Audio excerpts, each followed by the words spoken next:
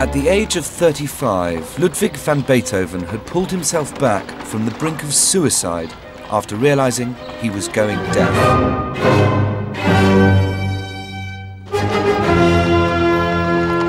He came through the trauma with characteristic defiance. He was already one of the most celebrated composers in Europe and now embarked on a period of prodigious creativity.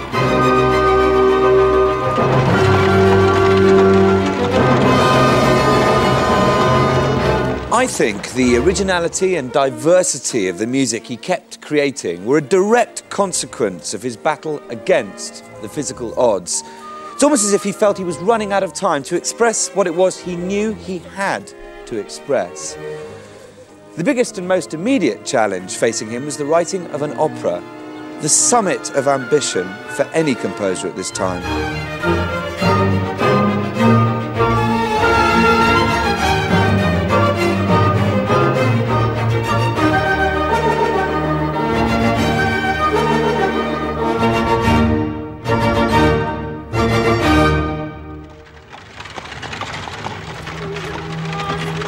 Europe in the early 1800s was in chaos.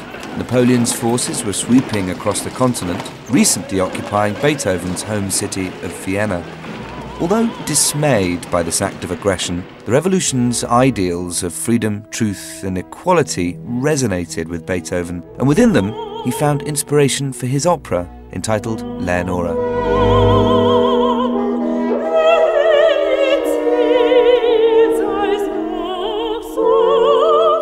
This is a work full of fiery revolutionary fervour and idealism, where freedom and justice triumph. It's a rescue story, and for the first time in operatic history, it's a woman, Leonora, who becomes the story's hero by rescuing her husband Florestan, who lies imprisoned in a dungeon awaiting execution.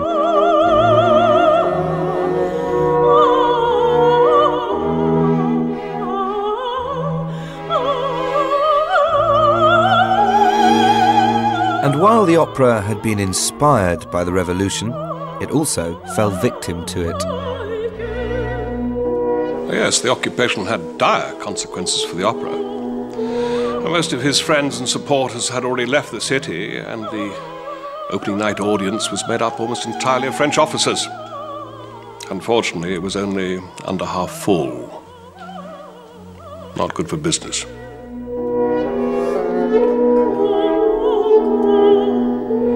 I wouldn't have missed the premiere of a new work by my great friend Ludwig. Also, as a patron, I had to be there. But even disregarding the small audiences, there were problems with the work itself. It was too sophisticated, too long. And frankly, it needed more drama. After the performance, to encourage Ludwig, I gathered some cast together to sing it through, and to try to persuade him to make some cuts. Beethoven blamed the difficulties of the opera entirely on the tenor who was playing the husband, Florestan. Personally, I thought this a little unfair, but I arranged for another to sing the part. Ah, Herr Röckel, you've missed tea, but that may make you sing the part of a starving man all the better.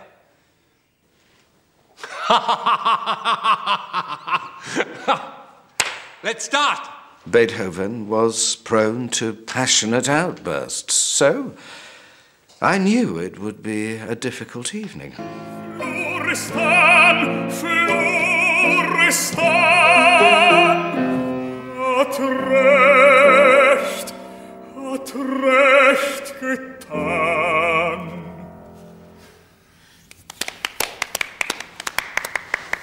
Excellent. I shall have to see to it that you are starved before every performance, and we shall be sure of a success. You see, Lichnowsky, every phrase is there for a reason. Yes, I agree. But that aria is not the problem. Making an opera is not like choosing which waistcoat to wear with a certain pair of breeches. It's more complicated than that. Please try to understand.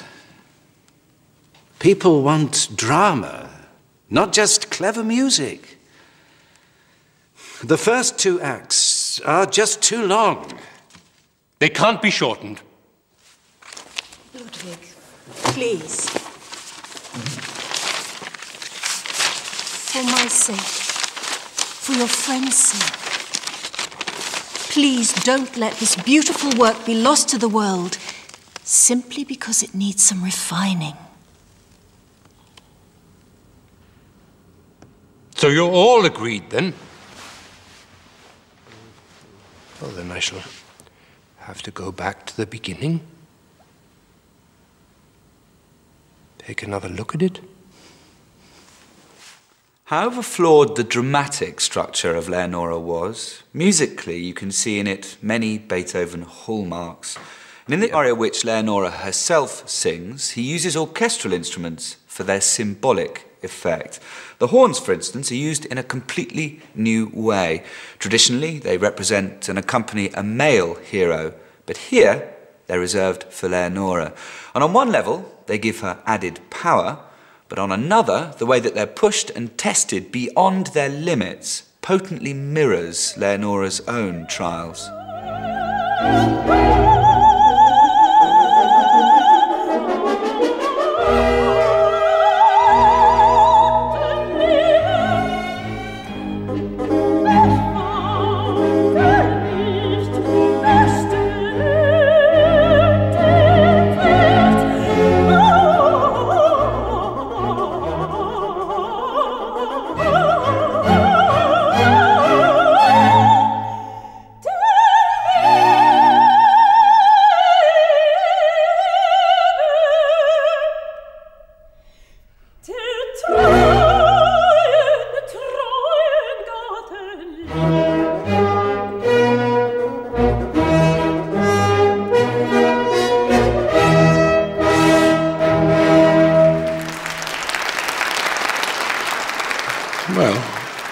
I suppose the shortened work was a reasonable success, but it made neither Beethoven nor my theatre a huge amount of money. He was so damn stubborn. Idealistic, you see. I don't think you could possibly give me my right percentage. Well, we can only pay you your agreed percentage. Ludwig, please, do count it again. I don't need to count it again. I'm not stupid! You are only paid this very generous amount. Generous? You are paid this very generous percentage because we all hold you in the highest esteem. But the fact remains, Ludwig, the house was under half full. Now, your music plays to a cultural audience, of course. Yes, it does. But, well, take the magic flute, for instance. Now, that really did rouse the multitude. I don't compose for the multitude. If we had paid Herr Mozart the same percentage of the receipts of his operas, well, he would have been a very rich man. What are you saying? Nothing.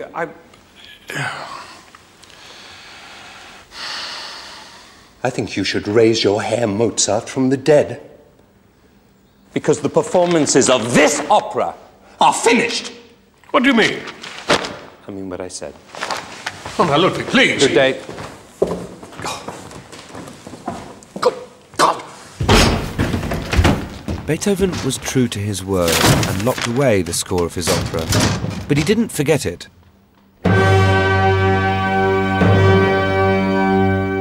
In Leonora, he'd created the woman who perfectly embodied fidelity and womanhood. But in real life, she was much harder to find. Herr Beethoven had a great liking for female society. If ever he saw a charming face, we would often share a knowing look. He was always falling in love, usually with his piano students, but generally the passion did not last long, and of course often they were already spoken for. But that didn't stop him hoping. Finding a wife, the perfect wife, was very important to him. O beloved Josefina, It is no desire for the opposite sex that draws me to you. No. It's just you. Your whole self with all your individual qualities. This has bound all my feelings, all my emotional power to you. One of the piano students Beethoven fell in love with was Countess Josefina Dem, a widow and mother of 4. My parents arranged my betrothal to Count Dem. He died just before I had my 4th child. Beethoven often used to come to our house. And after I was on my own, we became very close. I can't deny it. I loved being with him. His music was so powerful. It could cheer me up or make me cry. And he was a kind man and good with my children. But as to anything more permanent, that was different.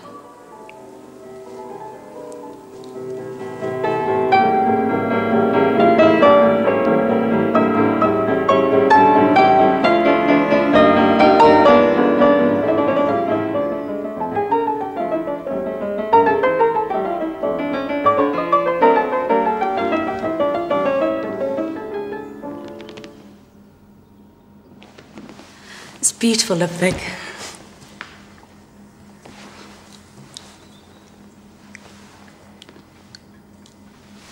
Have you had a chance to think about my proposal?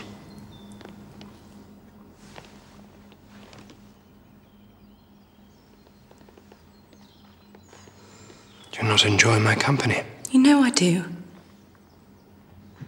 Do you not enjoy our lessons?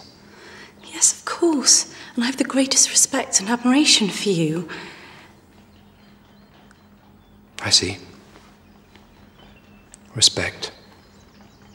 Admiration. But not love. Yes. No. But I have my position, my children to think of. How we'd live. These things cost money. Oh, I understand. I do.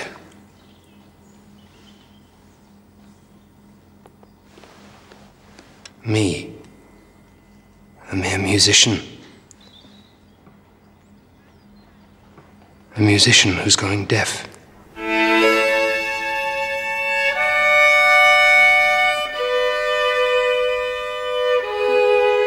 Countess Dem's refusal to marry dealt a crushing blow to Beethoven's hopes of finding love and marriage. Not only was his increasing deafness isolating him, but his uncertain financial status was also becoming an impediment to finding happiness.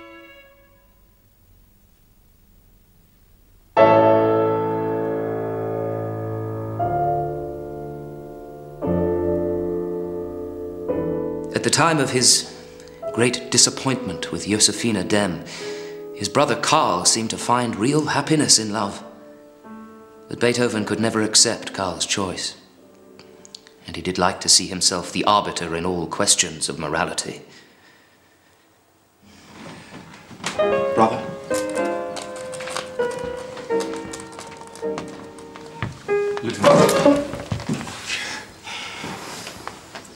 So, it's true then? Yes. We are to be married.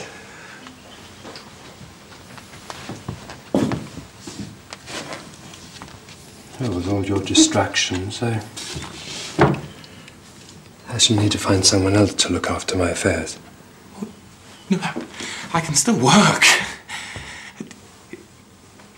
Johanna is expecting our first child, so I need... Out of wedlock. A splendid work, brother. That's just splendid and true to form. And as for you, lady, I know you. And so does all Vienna. Oh, yes, that's right. Nothing is ever good enough for the high and mighty Beethoven. Or is it that you can't bear to see somebody else being happy? Get out.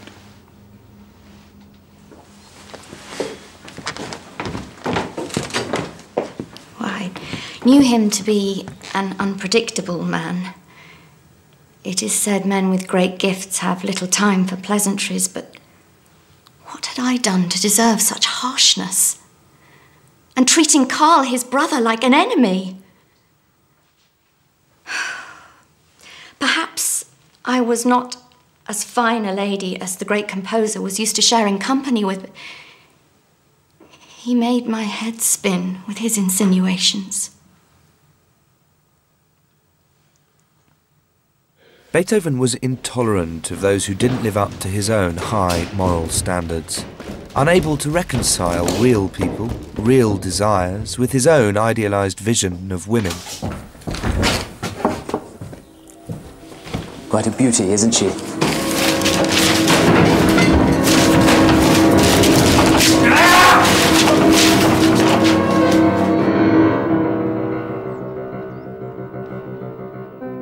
Misunderstood and frustrated, Beethoven consistently felt isolated from those around him. At exactly this time, there's a typical example of how, consciously or subconsciously, the tensions in his life found expression and release in his music. He was writing a new piano sonata, which became known as the Appassionata. Its title tells you everything.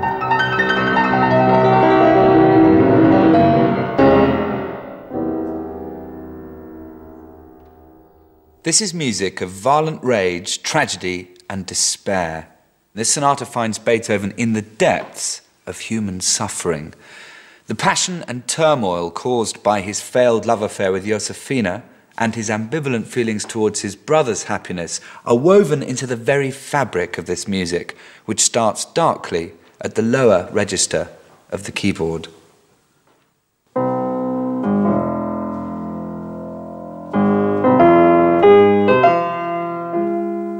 Now, like in so much Beethoven, this theme is built around a broken chord. This is a chord. Here it is, broken. Then, after this darkness, you get a moment of poignant respite, an acknowledgement, perhaps, of his inexorable spirit. He's bruised, but he's not beaten. From there, he cranks it up a notch, up a semitone, raising the tension.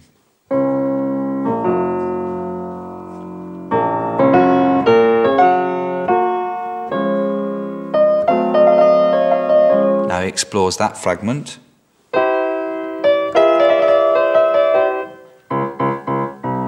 Recognise that? The Fifth Symphony motif, which crops up again and again throughout Beethoven's compositions.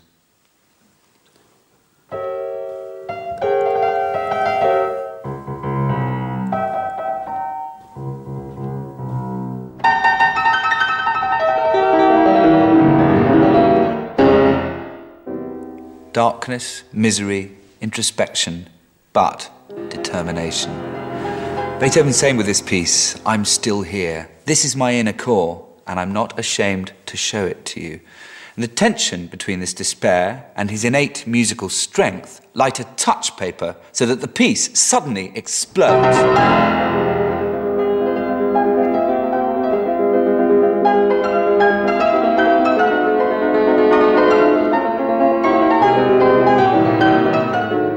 The mood he creates of sheer desperation and determination is imprinted on every bar of this first movement.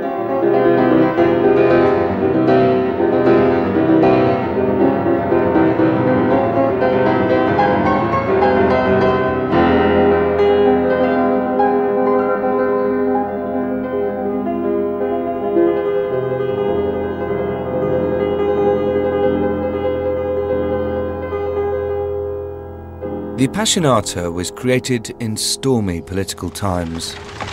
Austria was still under French occupation.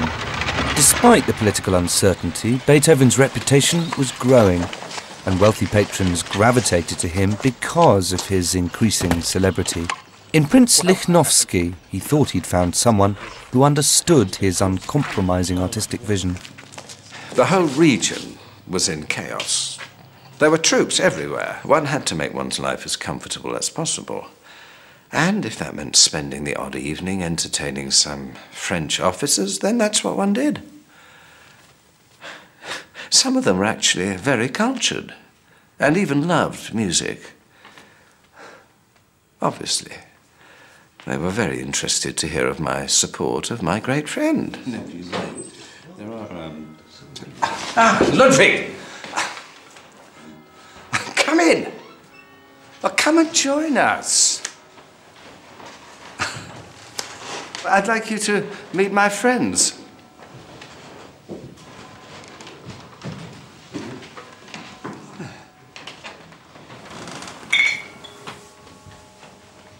We never stop moving. You never know the next time you'll feel clean sheets or a comfortable bed. And that is until we stay here.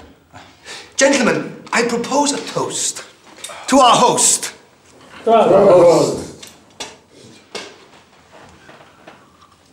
Thank you. Well, I hope I can make your stay all the better by persuading our guest of honor, Herr Ludwig van Beethoven, to play for us. Oh,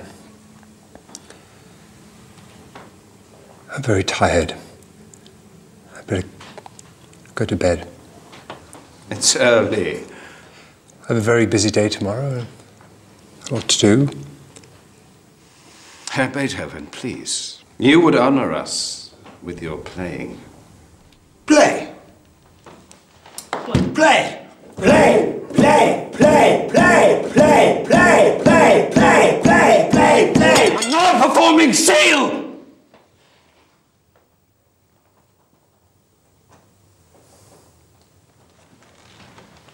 He may not be a performing seal, but he's certainly a Rhineland pig. Perhaps we should arrest him, gentlemen. I doubt if any of you swine would know what a piano keyboard looked like if it was blown at you from the end of a cannon. I will not play for you!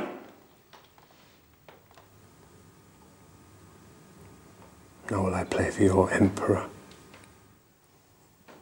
Napoleon.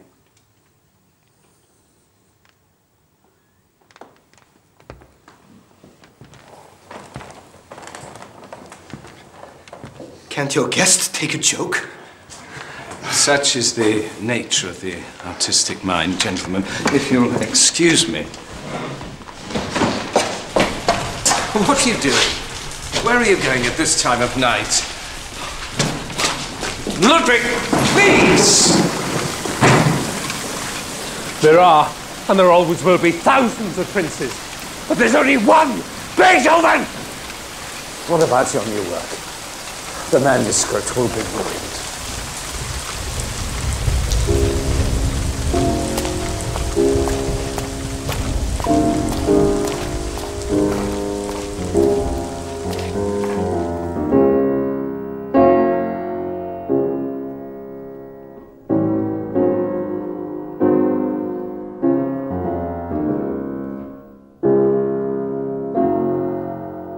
To this day, the rain streaks from that night can still be seen on the Appassionata manuscript.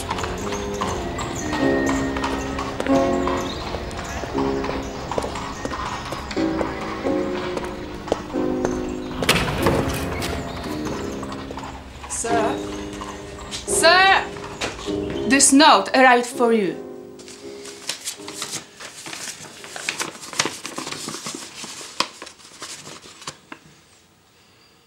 Dear Ludwig, I wanted you to know I have great news. Johanna has given me a beautiful son, Karl. A boy. It's a new Beethoven.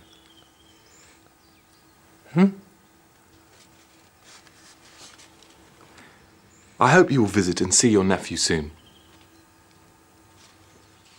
Beethoven refused to see his newborn nephew. Once again, his impossibly high and unrealistic moral standards short-circuited his natural feelings. For him, Johanna was simply not a good enough mother for the Beethoven family, and therefore he couldn't visit them. In fact, he didn't see his new nephew for 8 years. In the meantime, I think, he found an emotional substitute in his relationship with the teenage Archduke Rudolf, who was himself a talented musician, and who became his new patron.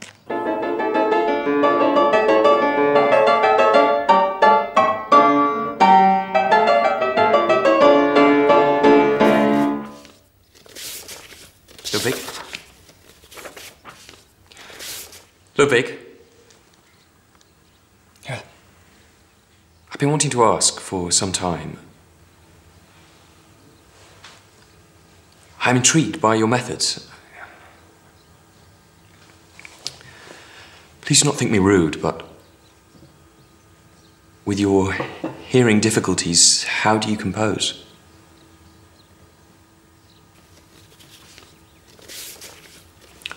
I'm sorry, that was out of place.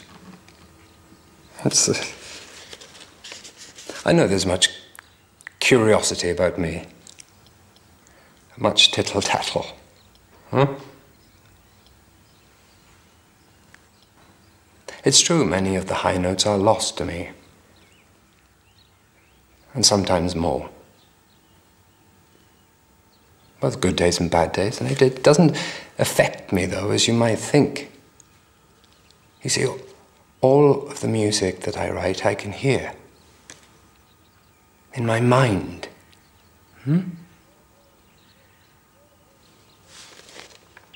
I know the sounds that every instrument can make.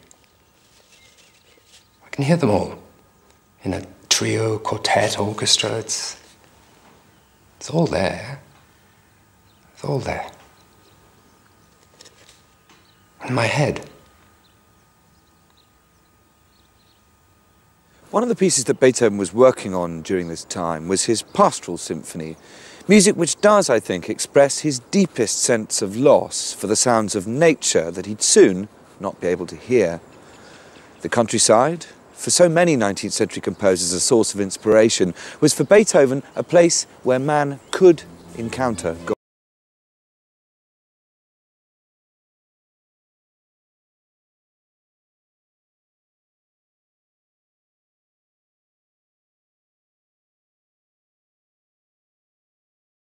Orchestral concerts were rare in the early 19th century. Beethoven's fame secured him a night in Vienna's most popular theatre, just before Christmas 1808. Even today, this concert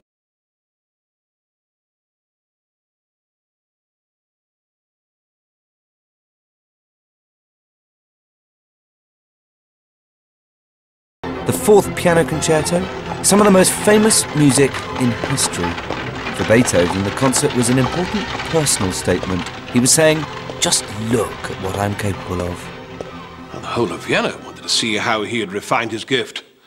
And of course, they wanted to see the famous Beethoven himself. Well, he realized that this concert was very important for his reputation and for his financial situation as well.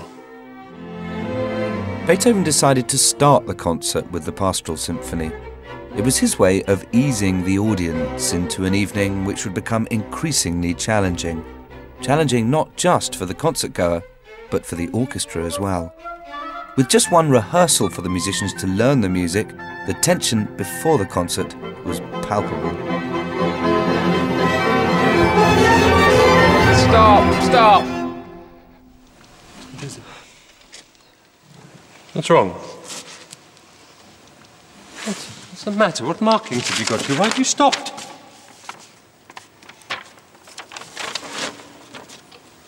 Really, Siegfried.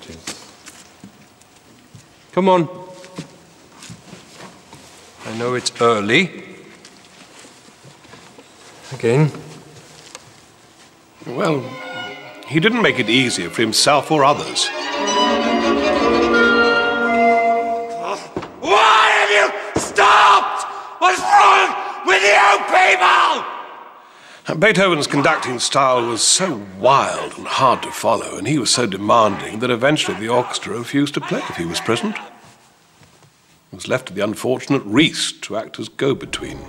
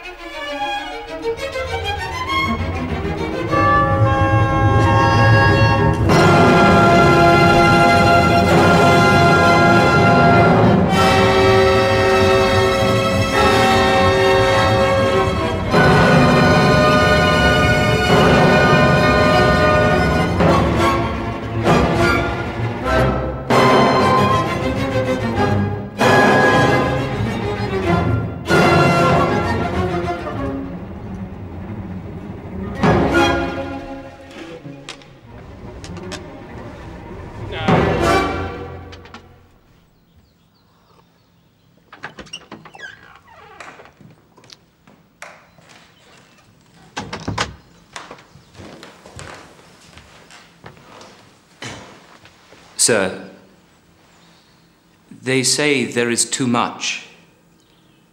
There is so much new work, and it is too difficult. Beethoven, you know we only have one rehearsal, and the orchestra are merely human. Just tell them to play it exactly as I have written it.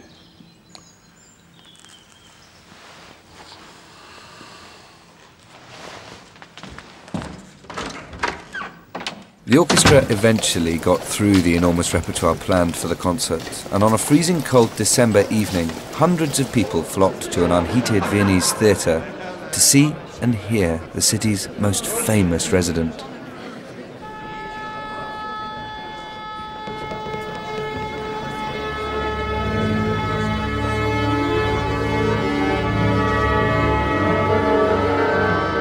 After the evocative lyricism of the Pastoral Symphony, Beethoven assaulted his audience with the violent Fifth Symphony, a kind of electric shock therapy.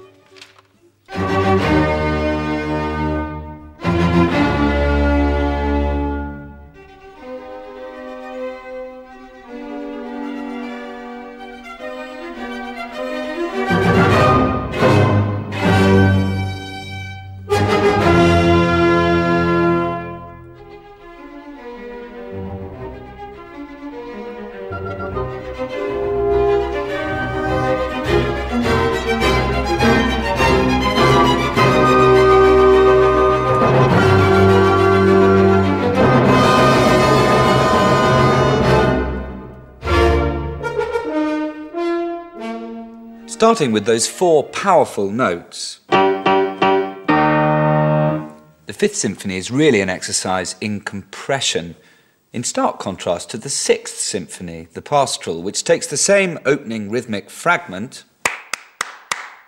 and expands it.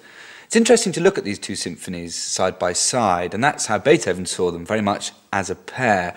And where the Sixth Symphony is lyrical and expansive, the Fifth Symphony is brutal and compact and lacking in any obvious melody. And unlike any symphony that had gone before, the whole piece is one through line towards the exultant finale.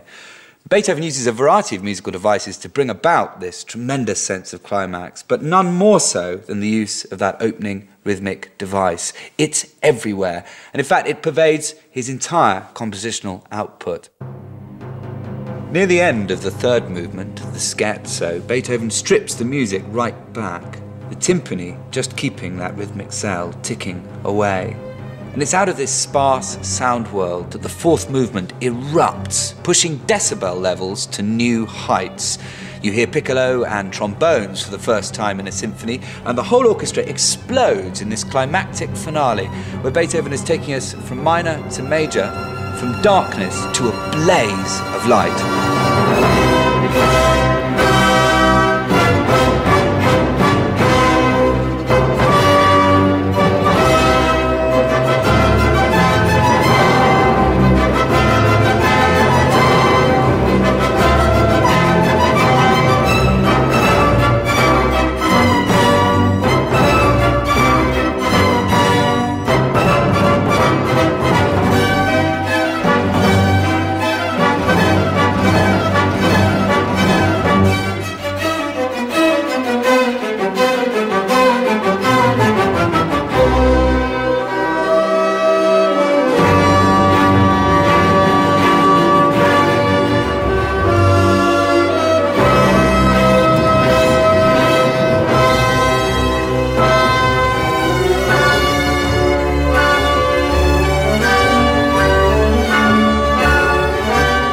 Beethoven also used this concert to demonstrate his complete mastery of keyboard composition.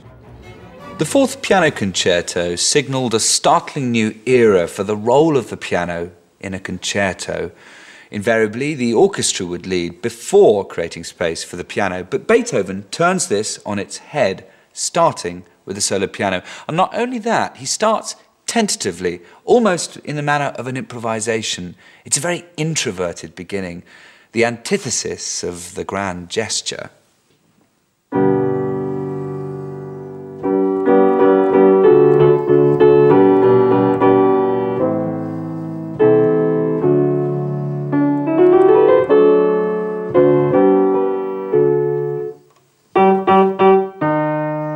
Fifth Symphony, Fourth Piano Concerto. Invariably, it's somewhere close.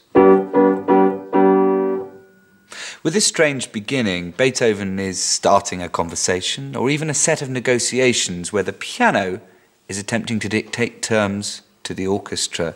The tension between the two is there right from the start. The orchestra come in a key which is completely foreign to the piano. So much of the time, this is conversation through discord.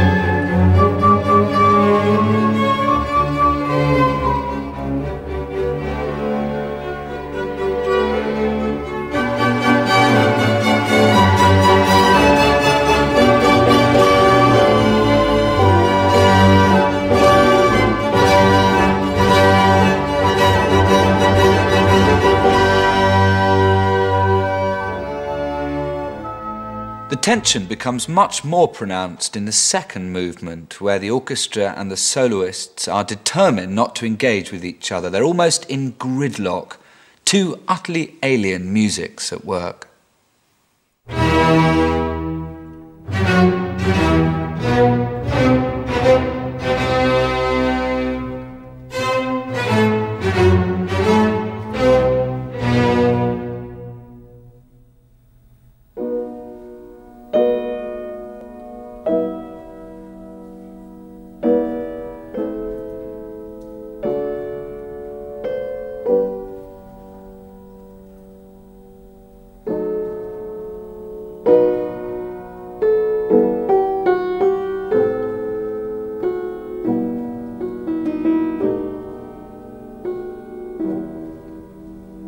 When the piano finally breaks out, it does so in a very unusual way, sounding almost unlike anything which has gone before. And now the gulf between soloist and orchestra seems almost unbridgeable. You might expect the orchestra to just stand up and leave the room.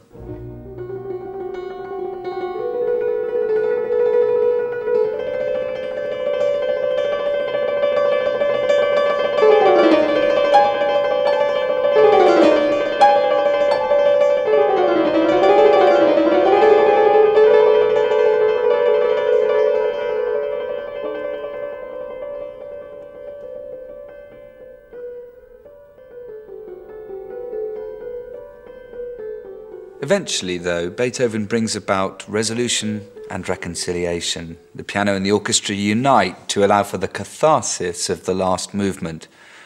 The piano has mollified the orchestra. The individual voice has soothed the masses, and Beethoven's violent instincts have been tempered by his compassionate will. It's a very accurate self-portrait in music.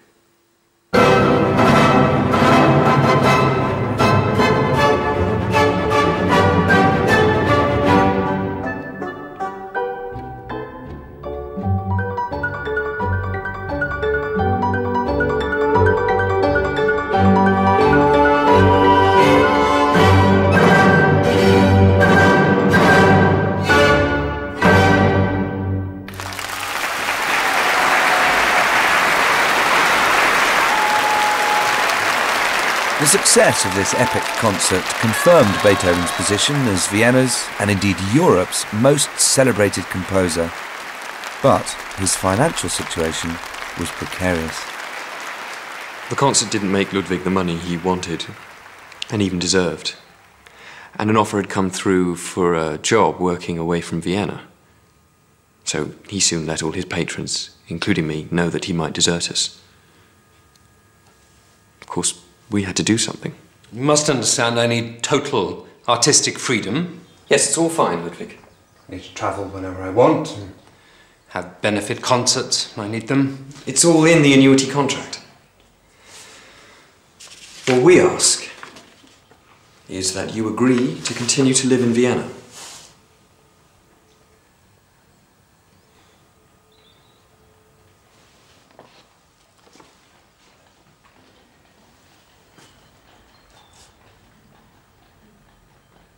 This was an extraordinary and unique agreement, the first time an artist had been recognised in this way. Beethoven was to be paid a lifelong yearly sum to compose whatever he wanted, whenever he wanted. At around this time, with his money worries seemingly at an end, Beethoven entered into a passionate relationship with a woman he called in an extraordinary letter his immortal beloved. Her real identity has been the subject of debate for the past 150 years. And while we may never know for certain, the most recent research seems to indicate that she was Antoni Brentano, the wife of a merchant. Beethoven had a close relationship with the couple.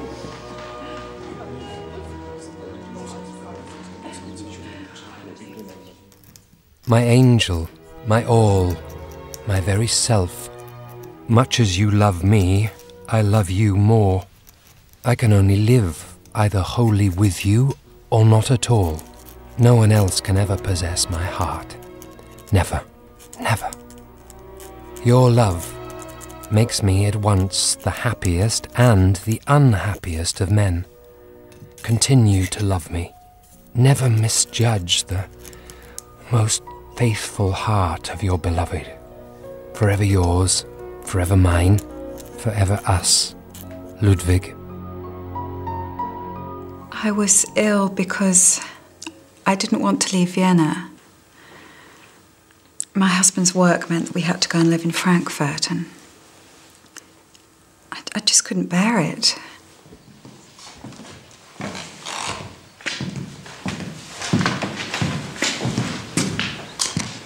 How is she today? No, better, I'm afraid. It's good of you to come.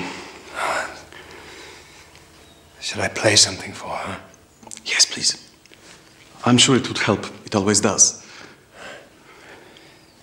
Now, if you'll excuse me, I'll go back to the office. There is still a lot of work to do before we leave.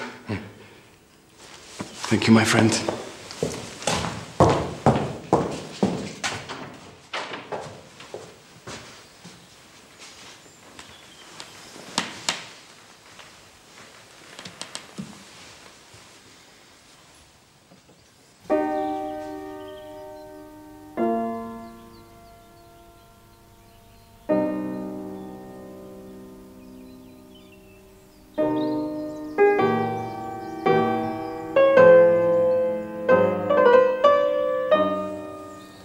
Only Ludwig comforted me. His music told me everything about his feelings for me, and I would have given up everything for him.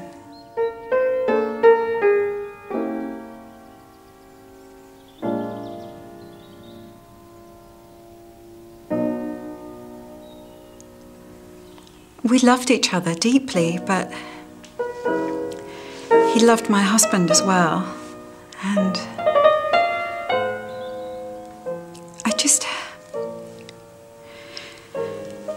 I just don't think he felt able to cause so much pain to a friend.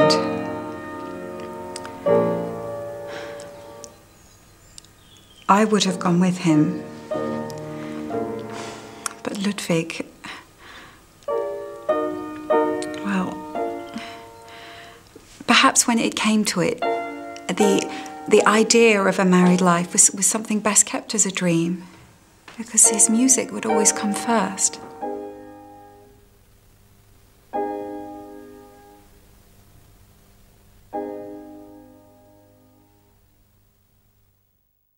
I may no longer be a man, not for myself, only for others. For there is no longer happiness except in my music.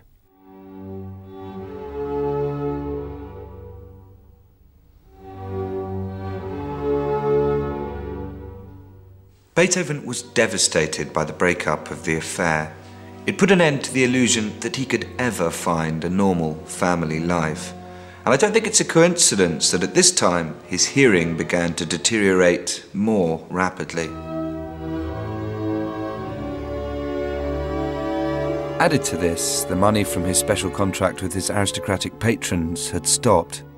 The effect of crippling inflation under the rule of France meant his backers couldn't keep up their annuity payments.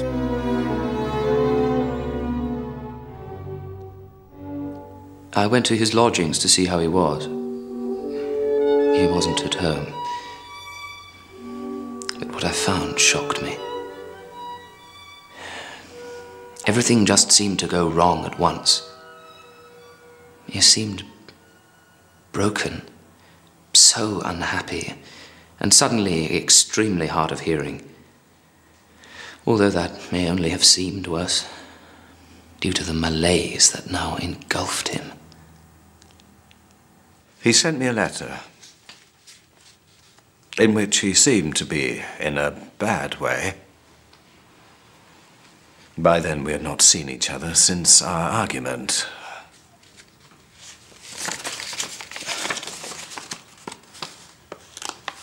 A number of unfortunate incidents which have occurred one after the other have really driven me into a state bordering on mental confusion. He complains of a thoroughly lacerated heart. By all accounts, he had become so neglectful of his person as to appear positively dirty.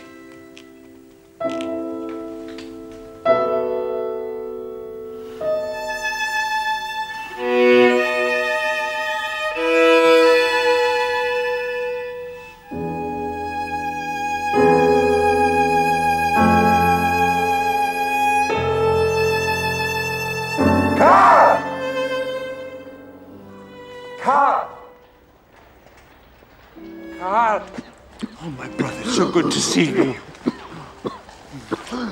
What is it? What's the matter? Are you sick? What's wrong with your father? Tell me. Well, speak up! I'm your uncle. Your Uncle Ludwig. What is it? What ails you? Come on. A chance meeting with his brother Karl, now ill with tuberculosis, gave Beethoven the opportunity to claw back his family in the most extreme and desperate way.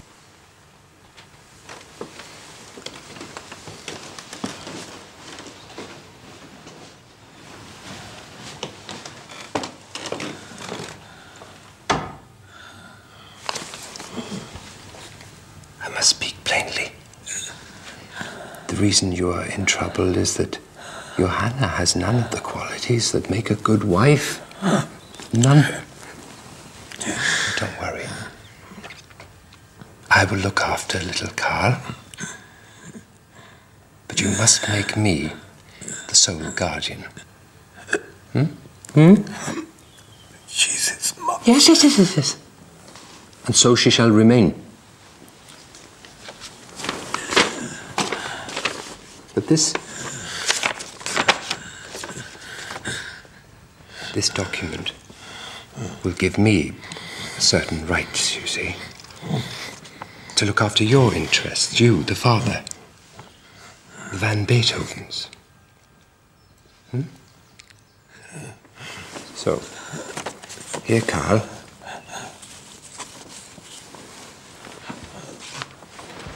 Read.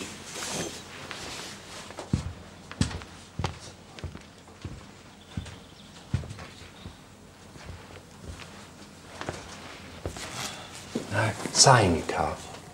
Carl. That's right.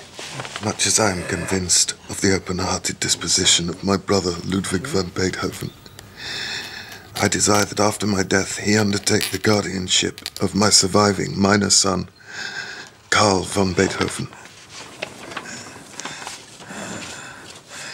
I do not know what drives a man to want to separate a child from his mother. I can only think that he wanted a family of his own, so mine was the obvious choice. Pushing my weakened husband, who, so close to death, could not stop him, was beyond worldly explanation.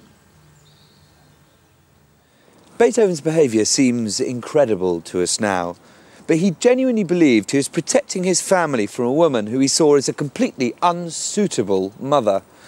And by a bizarre twist of fate, his belief in his own rectitude and his sense of his standing as an artist were about to receive the most colossal boost. His freedom opera, Leonora, was chosen to be performed before the crowned heads who were assembled for the Congress of Vienna, which redrew the map of Europe after Napoleon's downfall.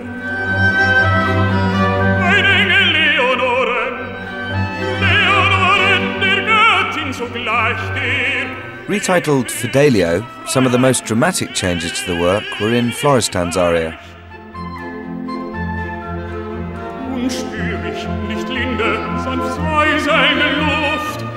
He places extra emphasis on the word Freiheit, or freedom, in an incredibly high-pitched conclusion that's almost impossible to sing at the very limits of a tenor's range, forcing him, like Florestan, into a state of exhaustion and physical breakdown.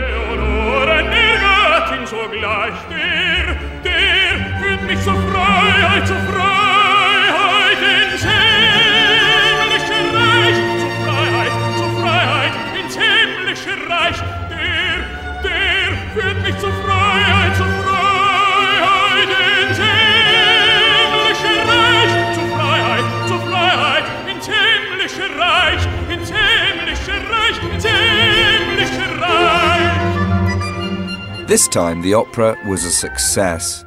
Its universal themes of triumph over adversity and hope over despair were embraced by audiences yearning for peace after the turmoil of the Napoleonic Wars.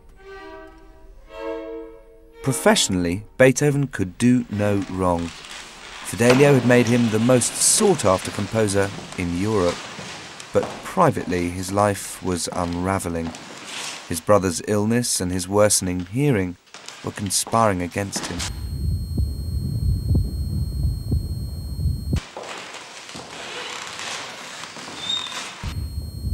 Good evening. Welcome. Please,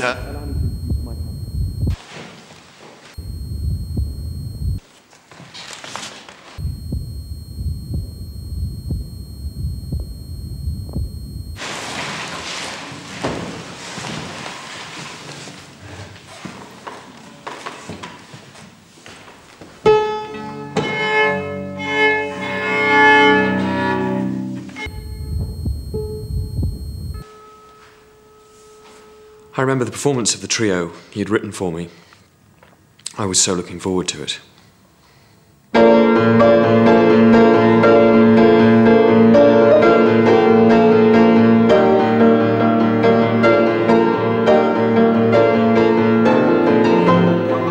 In certain passages, my dear friend pounded on the keys until the strings jangled.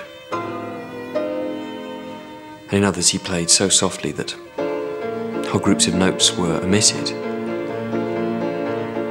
so that the music became unintelligible.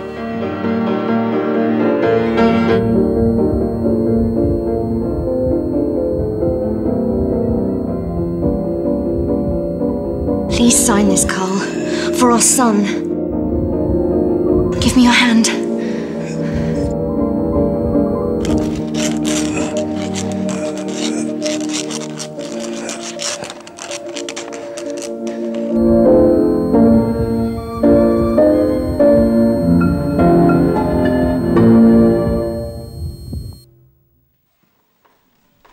It is a great misfortune for anyone to be deaf. But how shall a musician endure it without giving way to despair?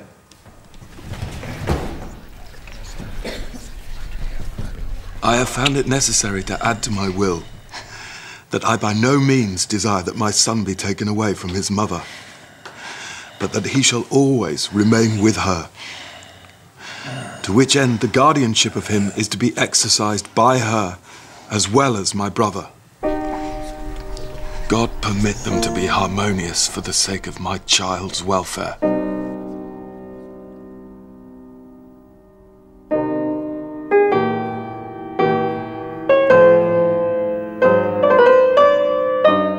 Humiliated, Beethoven never performed in public again.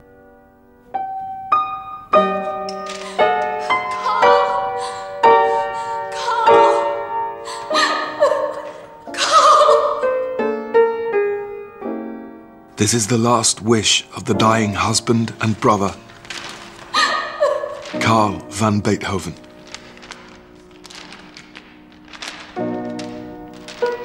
With his brother's death, Beethoven's incredibly productive and innovative heroic period was over. The next decade would be dominated by a bitter custody battle with Johanna for his nephew Carl, and a slow and agonizing descent into near total deafness. But once again, he would find a triumphantly defiant musical response by composing works so radical that even to our sophisticated and knowing ears, they still have the power to amaze.